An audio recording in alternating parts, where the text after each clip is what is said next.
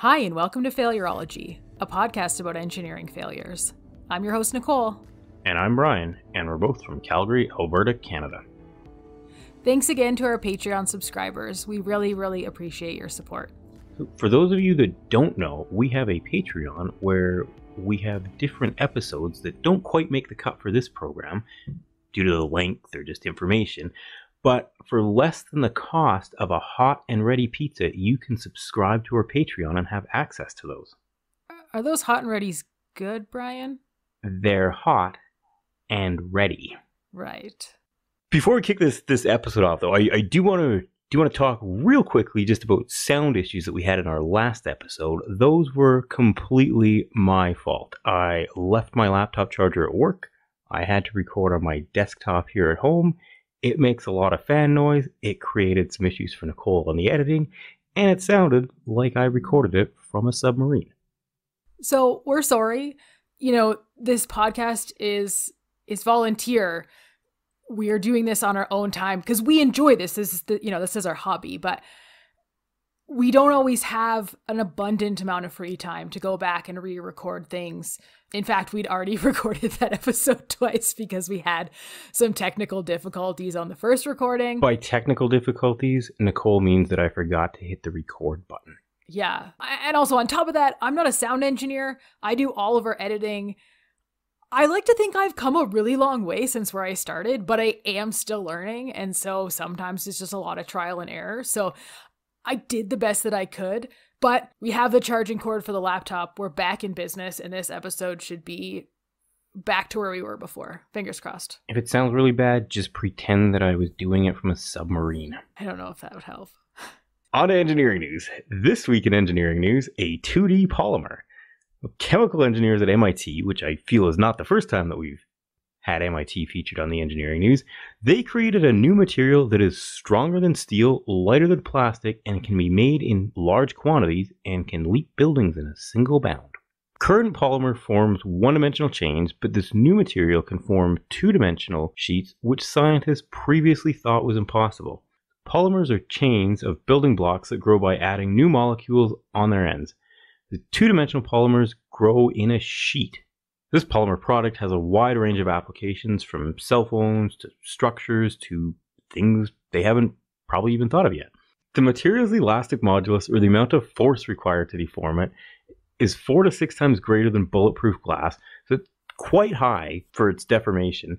The yield strength, or how much force it takes to break the material, is double what it is for steel. So we have an incredibly strong material that the MIT scientists have created. It's also impermeable to gases, which makes it an ideal material to provide a gas-tight and watertight coating on various metals or structures. For example, a coating on a car or steel structure. I think there's also potential for a lot of applications in the explosion protection field or areas dealing with gases under pressure, especially the amount of strength that it has, and the deformation is quite high.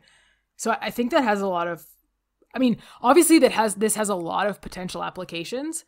Yeah, I think explosion protection is definitely one they should look at. If you want to read more on 2D polymers, check out the links to sources on the webpage for this episode at failurology.ca. We're going to take this opportunity to plug our April Fool's special about the movie Airplane, which is one of my favorite movies. It's a great documentary. It's more like a mockumentary, I think. It's a documentary. It's very factual. The special will only be available on our Patreon, so head on over there, support our show, check out this April Fool's episode, and it's going to be a lot of fun to put together. Nicole, last weekend, for the first time in her entire life, watched Airplane. True story. How did it go, Nicole? It was better than I thought. Because it's from 1980, there's always the potential that there's no nostalgia when I watch it because I'm watching it for the first time so many years later. So I wasn't really sure what to expect, but I actually thought it was pretty good. I thought there was a lot of jokes that they hit that landed well. And the overall premise of the movie was also pretty funny. There's definitely some jokes I didn't get because I know that there's callbacks to other movies that I've never seen, so I didn't get all of those jokes. But anyways, we're going to talk a lot more about it on our April Fool's special on our Patreon, so please head on over there and support our show. For less than the cost of a hot and ready pizza.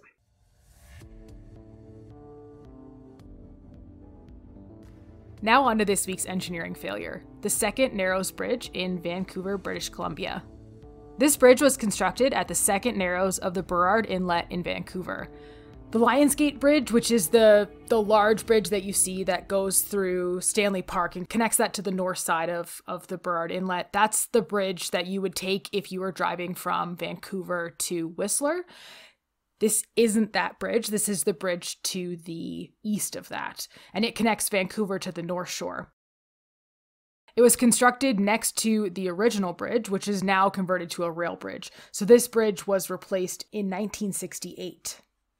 The original bridge was constructed in 1925, and it was the first bridge to connect Vancouver to the North Shore over the Narrows. I'm just going to pause here for a second. We got a lot of bridges going on. So we've got the new second Narrows Bridge, which is the bridge we're talking about today. We have the first Narrows, or the Lionsgate Bridge, which is west of that, about 8 kilometers.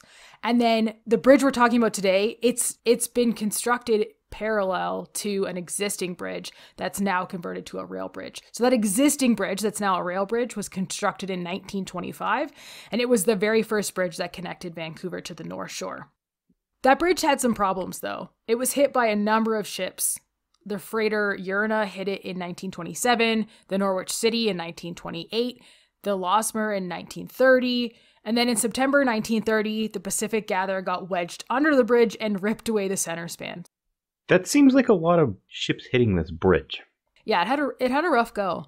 So in 1933, the provincial government bought the bridge, and after it was out of service for 4 years, they installed a lift section in the middle span so that they could raise that up and ships could pass underneath. That seems like a really good addition to this bridge. Yeah. Well, I mean, so to be in their defense, boats are a lot bigger than they used to be. I mean, let's take the Titanic, for example. It was the grandest ship ever made in 1911. When you look at the Titanic sitting beside modern day cruise ships, it's this tiny little baby boat, right? So it's also the grandest Lego set that I've built. That's true. Brian built the Titanic Lego set, and he showed me, and it's actually really cool. It comes apart and it's all layered, all the decks. It's actually really cool, except for it's how many pieces? 9,090 pieces. It took a little bit of time to build. That's about 850 pieces beyond my attention span for Lego sets, I think. So the lift section is still there today. The rail bridge is still in place, and it remains up at all times except when a train is crossing over the bridge. The second Narrows Bridge is a steel truss cantilever bridge, and it was designed by Swan Worcester Engineering Company Limited. Construction, like Nicole mentioned, started in November 1957, and the bridge opened August 25th, 1960. At the time, it cost $15 million to build, and tolls were charged until 1963 to help pay and offset the costs for building the bridge. Sounds like a steal of a deal. $15 million is not very much. That does sound like a really good deal. Like even in $1960, that sounds like a pretty good deal. Yeah. I was randomly browsing real estate listings for things that I definitely can't afford on the North Shore in Vancouver for one of the ferry terminals, and there are houses that cost more than $15 million. Like back then, you could get a whole bridge. That's only $142 million today, which I know is a lot of money, but for a bridge, that's really not that much money. I feel like that's a pretty good deal. Yeah, $142 million for a bridge. Yeah. It's a very good deal. A steal of a deal. That is terrible. And I love it. Since it's a steel truss cantilever bridge. It's not as funny if you have to explain it. I make terrible puns all the time. I'm fine explaining my puns. Although you made the pun in this case. Damn right I did. Yep.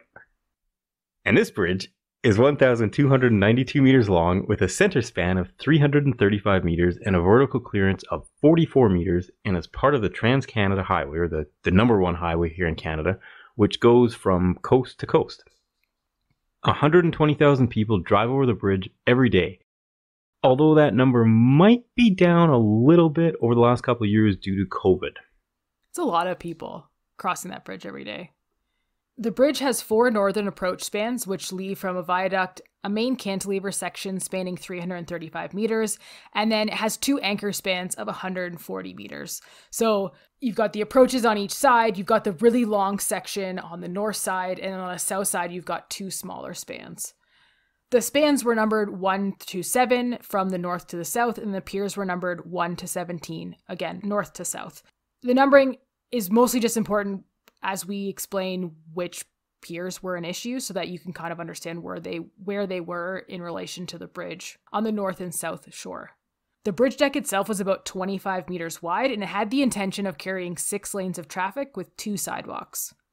And the erection plan for this bridge called for 2 temporary piers, which are called false bents, numbered N4 and N5, and they were to support the cantilevered sections between Pier 14 and Pier 15. So what that means is that the span between the permanent piers 14 and 15 was too far to install all of that bridge in one lift or at one time, at least with the technology that they were using on this bridge in 1960. So what they did is they installed these false bents or temporary piers in between the permanent piers to allow them to build shorter spans cantilevered out until they got all the way across.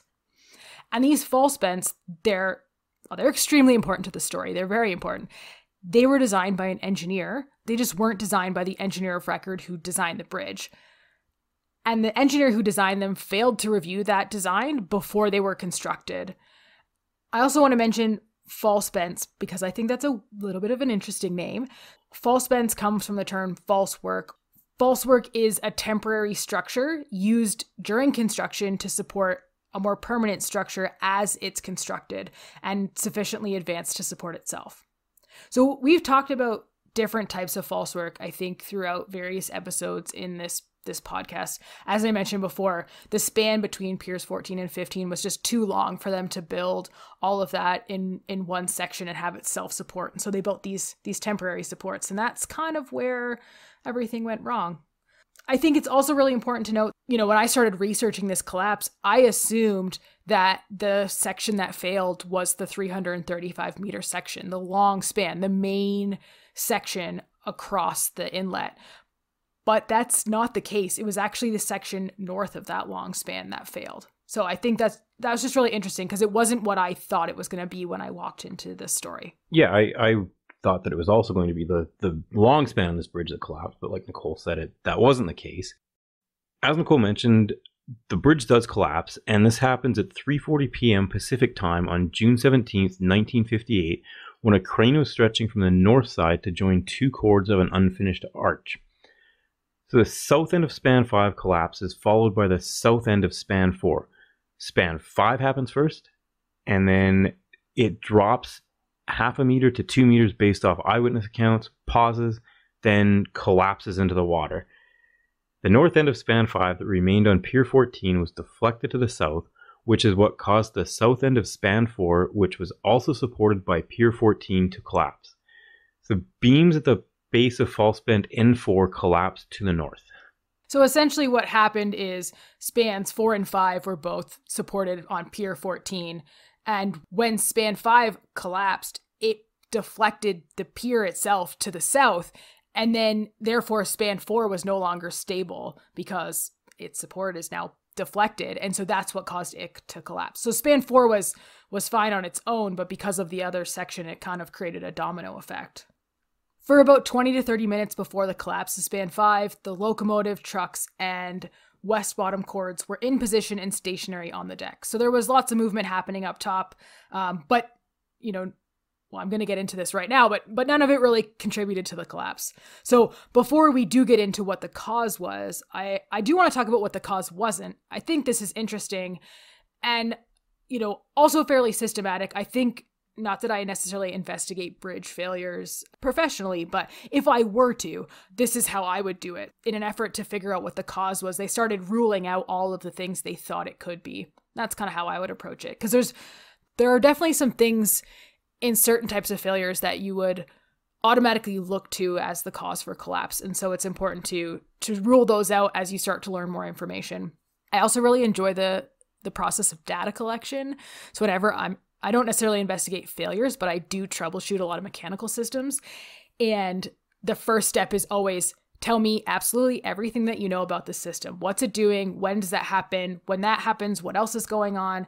And I talk to the operator and I just ask them a ton of questions so that I can try to figure out what's going on. And really enjoyable. It's like being like a detective or something, but not really. It's so satisfying when you do all the troubleshooting stuff or try to get to the bottom of stuff or figure out why something that isn't working, how to make it work. It is very satisfying. I completely agree with Nicole on that one.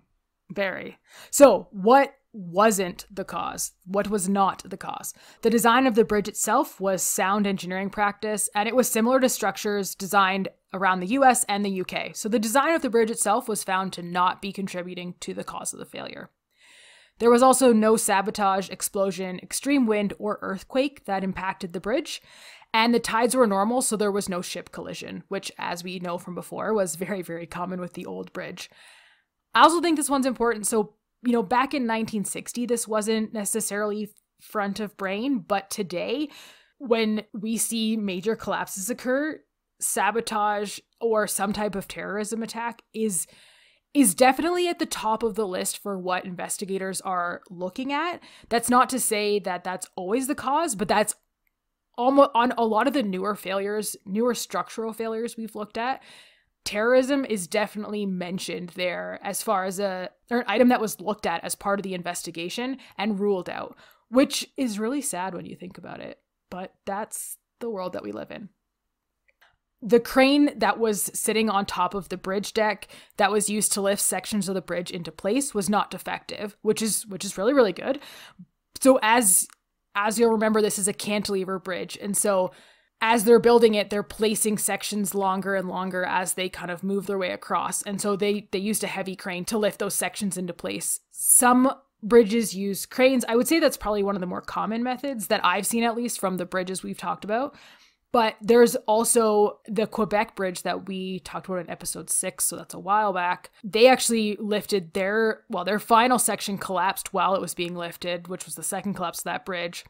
Really interesting story. That one was actually lifted from a ship underneath the bridge, which I also thought was interesting. So, there's a few different ways to do it. Anyways, this bridge used a crane. It wasn't part of the collapse, not defective. Span 4, which was the second span to collapse, was not structurally weak or insatiable such that it could have led to the collapse of span 5. So, span 4 was strictly a sacrificial span. It had span 5 not collapsed, span 4 would have been fine. There was no real reason for it to collapse other than span 5 knocked out its pier.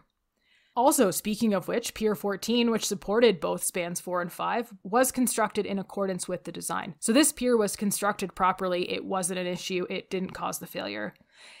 Even span 5 itself was fine. There was no structural members that were overstressed during the erection process, and the critical members were reinforced as required. So one thing that I think that's important to note here is that when you're lifting a span into place, the requirements of that structure to support itself for the lift are different than the requirements for it to support itself once it's in its final position. And so a lot of times they'll design a span for its final position, taking into account how it gets put in that position, the lift portion.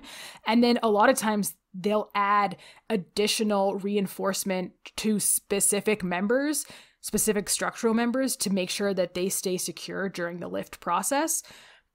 But in this case, they looked at all of that, and all of that was done properly, or at least didn't contribute to this failure, which, it's interesting. Looking at the Westgate Bridge that we covered in episode 22, that one had a few other problems, but one of them was that they didn't really prepare the bridge sections well enough to be lifted into place. And so the bridge sections, the span sections, weren't self-supporting until they got the rest of the bridge structure finished. And that ultimately led to the collapse of that bridge. So that is definitely an important part of bridge construction, but not a contributing factor to this collapse.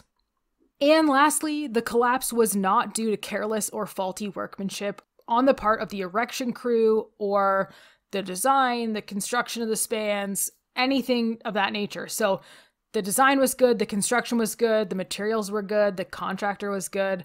No issues with the permanent structure itself. So what could it have been? What caused this bridge to collapse? Brian. Remember those temporary piers that were installed to erect span 5 that we talked about a while ago? Fall spans N4 and N5? Well, it was N4. Elastic instability of the webs of the stringer beams of N4 grillage accentuated by the plywood packings between the beams and the omission of stiffeners and effective diaphragming in the grillage. This was caused by an error in the calculations. So, what is grillage? So grillage is the stacking of beams in layers that are perpendicular to the layer above or below them. So let's say the bottom layer runs left-right. The next layer on top of that, those beams would run up-down. Then the third layer would run left-right again. Grillage beams are used to disperse heavy point loads from a superstructure to an acceptable ground-bearing pressure. So essentially they're taking a really, really heavy point load and they're dispersing it to a larger area, and they're using several stacking beams to do so. And then the diaphragm piece, it acts as bookends, which holds all of those beams in place. So essentially you have this layer cake of perpendicularly placed beams that have bookends, all holding them in place, and that's supporting each of the false bent's legs, N4 and N5. The use of plywood above and below the upper tier of grillage beams was a contributory cause of the failure because of the absence of stiffeners and ineffective diaphragming. The pressure on the plywood was 9,240 kilopascals under the west leg of bent N4. For reference, a car tire is around 240 kilopascals. So the pressure on the plywood was almost 40 times as much. For anyone that's ever even looked at plywood, it's essentially several layers of wood glued together. Stacked on top of each other. It is not designed to handle 9,000 kilopascals of pressure. And I am not a structural engineer, but it seems pretty obvious to me that using it as a sandwich piece in between beams that you're stacking on top of each other, that seems like a bad idea. It's not a strong material. And you're in a wet area. Like, this is a bridge. This just seems like not the best use of material. No, and one thing that we mentioned earlier was that the false bent engineer didn't review the design before it was constructed. And so I wonder if the plywood was supposed to be there or if it wasn't. I'm also not completely sure what should be used instead of plywood. So are the beams supposed to be sitting stacked on top of each other? Or is there supposed to be a material in between them, just a different material? But plywood seems like a poor choice. And I'm not even qualified to make that decision, but that seems like a bad idea. Yeah, it's a lot of pressure on plywood that shouldn't be subjected to that much pressure. Interestingly enough, though, the investigation determined what they believed to be the cause of the collapse, submitted this to the contractor and engineer, who both agreed without argument, and they presented a final conclusion at the hearing, rather than discussing and arguing findings at the hearing, which seems like a fairly cut and dry, straightforward, both parties accepted that this is exactly what happened, that the bents were improperly designed. And so what normally would happen is that the investigation would occur, they would submit their findings, and then at the hearing, which is what I imagine to be like what a court setting would look like, where both sides present their evidence for their case and argue the potential findings in the report. And then they come away with a conclusion that ideally all parties would agree on, but maybe a modified version from the initial report that was proposed. In this case, though, they proposed the conclusion before the hearing occurred, and everyone just said, yeah, you're right. That's totally what happened here. And then, so when they went to the hearing, it was just a matter of, yes, we're all in agreement. This is the cause. One takeaway that I think is really important from this failure. So again, not structural, my discipline's mechanical, but I have had clients certainly over the course of my career decide partway through a repair that a temporary fix, something that I thought was going to be there for 1, maybe 3 months, would be permanent. This is usually due to cost or schedule or really anything else. I mean, they're the client, it's kind of up to them. And so sometimes it's even a matter of the permanent repair parts being delayed in delivery. So instead of it being 1 month, maybe it's 6. Sometimes it's forever. But why I think this failure is important is because I think it's really important to mention that where possible and within reason, I design temporary measures to be permanent. So that way, if the plug gets pulled, I'm still covered and the design is still safe. And this is a little bit different because these false vents were never intended to be permanent, and they're literally, their whole purpose is to be temporary. So it's a little bit different, but they need to be designed and cared for and constructed in such a way that they could be permanent, because you never really know how long they'll be there. I feel like this is not the first time that vents have been used on a project like this, so I would think there would be some other previous designs for vents that they could have drawn on for a similar size project or weight project. Yeah, and this bridge, I mean, we've seen it before. This bridge could have gotten partway completed and then they ran out of money, or it got put on hold, or something else happened and they didn't finish construction of the bridge, or maybe it sat for 20 years. So you never know how long these temporary spans or temporary measures or solutions or repairs are going to be in place. And I think it's really important to just pretend like they're going to be there forever, because you don't really know what's going to happen, and you can't guarantee that they're going to be removed in the time frame that you expect them to be. And yeah, sometimes that makes the temporary supports a little more costly. I think it's worth it if it's within reason. If it's not within reason and they're really, really expensive, then I think that's a discussion that needs to be had with the ownership group to say, okay, here are the risks, just so you're aware. If these go in place and the time frame changes and they stay in place longer, these are the risks, and this is what could happen. And then that way they're at least making an informed decision. I think that's really important. So when the bridge collapsed, 79 workers fell 30 meters into the water. Most of the people that fell into the water died instantly. 18 workers were killed. This included 14 ironworkers, a painter, and 3 engineers. 1 being the engineer of record for the bridge, and 1 being the engineer for the false vents. Unfortunately, 4 other workers also died throughout the construction of this bridge. A diver also died searching for victims during the recovery. The bridge was eventually completed and it opened on August 25th, 1960, and in 1994 it was renamed the Ironworkers Memorial Second Narrows Crossing to honor those who died during construction of the bridge. Stomping Tom Connors even sang a song about the bridge called "The Bridge Came Tumbling Down" in 1972. So there you have it. Plywood in between and no bookends on stacks of beams led to the collapse of 2 spans of the Second Narrows Bridge and the loss of 18 lives.